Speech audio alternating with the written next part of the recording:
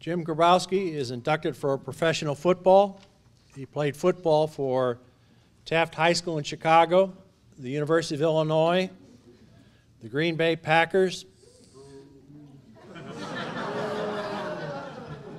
and the Chicago Bears. Jim was an All-American, an academic All-American, a Rose Bowl Most Valuable Player, and a Big Ten Most Valuable Player.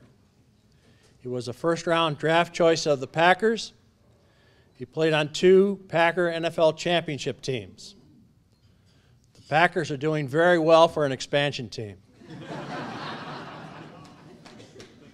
Jim is in the Academic American Hall of Fame, the Polish American Sports Hall of Fame, the Chicago Sports Hall of Fame, and the National Football Foundation College Hall of Fame.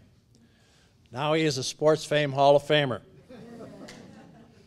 Jim provided color commentary for the University of Illinois football teams from 1974 through 2006. He has been married for 54 years to his high school sweetheart. They had a very nice time at their prom. They have 2 daughters and 4 grandchildren. Jim? Thank you, Patrick.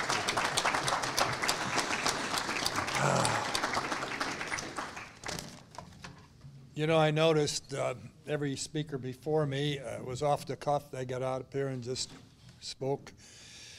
I'm nearing 77, so Red Grange's number, by the way. So I have to take some notes now, you know. Thank you, Patrick. I'm so honored. Thank you, Angela. And thank you, Mrs. McCaskey. Mrs. McCaskey, you were my 2nd favorite grandmother in the world. That lady there is my #1 favorite grandmother in the world, but you're my very favorite great-great-grandmother. Okay. What a lady she is. We've got to know them over the years, and just fantastic. When Pat McCaskey called me and told me about this, I was shocked. I really was. I hope I didn't give you that impression, but I got off the phone saying, did he call the right number?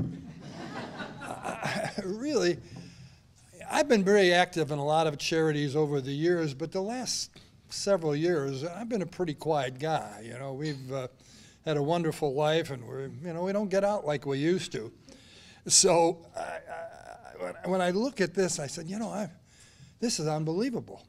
And then when I look at the honor roll here of the players like Rich and Bill and everybody here, I said, you know what, it's pretty humbling.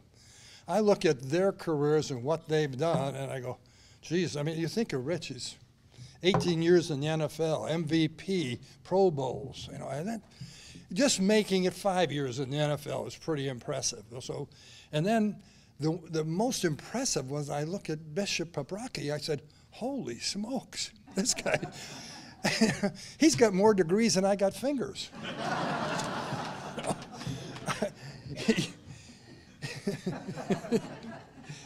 He runs marathons, 24 marathons, unbelievable. I'm just, I walk about a marathon a week. Does that kind of put you in the same category? That's really something.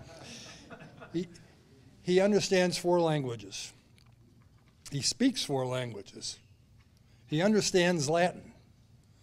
I understand a lot of Latin myself. Vini, vidi, vici. Gallia est omni divisa in partes tres. Very good. That was from Mr. Blaharski in high school, and we read the Gallic Wars. That's the first couple sentences of the Gallic Wars for all you Latin students. So anyway, this is very humbling for me to be up here. It really is, And I'm in the 4th quarter now of my life, and I think it's kind of natural to reflect back of where this all started. How did I get to where I was? It's hard to know that you're in the 4th quarter, isn't it? Well, I don't know, Pat. You're probably not. But as I look back, I know that I have been surrounded by people of faith my whole life. My mother went to Mass every day. member of the Holy Names, the Altar and Rosary Society. My dad, till the day he died, was a member of the Holy Names Society. My brother's a deacon. So all my life I've been associated with these people who have been so instrumental in my life. But I wish my mom and dad could see me here now. God, they'd be so proud. So, so proud. I had a coach who went to Mass every day. Vince Lombardi went to Mass every day. And he insisted that we all lead pretty good lives, except for Paul Horning.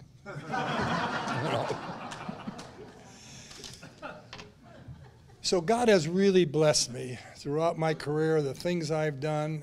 He has been right over my shoulder. But probably the greatest blessing I have had is when I left St. Patrick's. Now, it sounds strange, doesn't it? I went to St. Tarcissus, had the BBM nuns from kindergarten to 8th grade, went to St. Patrick's, had the Christian Brothers. But I left St. Patrick's, and I was really blessed after that. Because that's the day that I met this young lady, this beautiful cheerleader. And she actually went out with me. And 60 years later, 2 beautiful daughters, 4 great grandkids, she's still telling me what to do. And we're hanging out and have some fun, even after 60 years. It shows you having faith in each other, faith in God. I've been a lucky, lucky man. But I knew one thing. Back in grammar school, it's hard for you to believe, those of you who went to Catholic grammar schools back in anywhere near my era, I hope you had the same kind of report cards. On one side, you had your academic grades. On the other side, you had, we'll call it comportment grades, right? On the left side were the academic grades. They were okay. On the right side, I was full of check marks. And the one I had the most in was self-control. You remember that? Self-control? Yeah. Which meant you were a little too active in your class, you know. Maybe you talked a little too much. And that was my problem. The nun was up there on the chalkboard, and she'd hear this talking. My buddy over here, my buddy over here. And I also had a little girlfriend back in 4th grade, too. And they turn around and, you know, they point out at me. I actually, at least 4 times in my grammar school career, the nuns taped my mouth shut. And that is not a lie. That is absolutely true. So one of the things they did teach me, the thing that and still stands out to this day, is know when you should shut up. So all I want to say is thank you. I'm so touched by this. As I said, God has blessed me in so many ways with a beautiful wife, beautiful children, and a pretty darn good life. And so thank you, Pat. Thank you, Miss McCaskey. Thank you, Angela. I am just thrilled to be here, and I will always be thinking of you guys. Thank you.